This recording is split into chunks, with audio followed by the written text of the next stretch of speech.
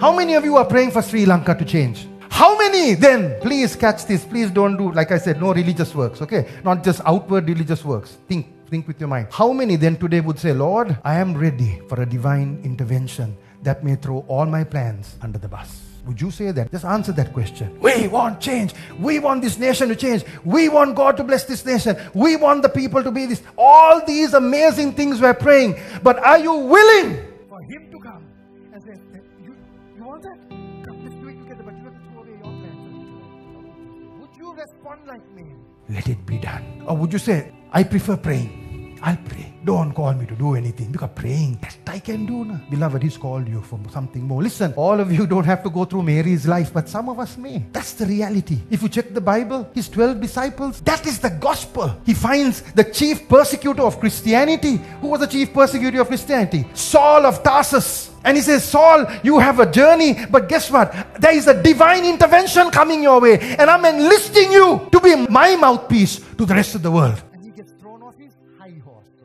Literally, he got thrown off his horse. But what did that man say? Everything is rubbish that I may know Him. Why?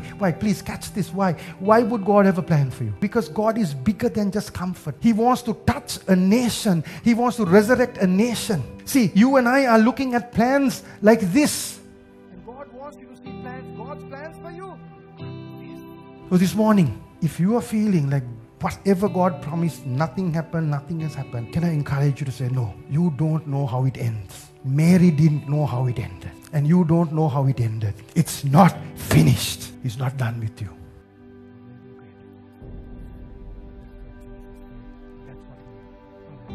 You know, just one more statement I want to make. I like this. I heard this statement from a pastor who said, perfect faith is not faith that moves God. Now catch this. Perfect faith is not faith that moves God. Okay? Bear with me. Perfect faith is faith that moves you to trust God when He doesn't seem to be moving at all. Perfect faith is when you trust God, when it doesn't seem that He's moving in the right direction. Perfect faith is to trust God when He's allowing all things in your life to move in the wrong direction. That is perfect faith. Perfect faith is not to move God and impress God, but perfect faith says, I will trust God no matter what I see, no matter what I hear.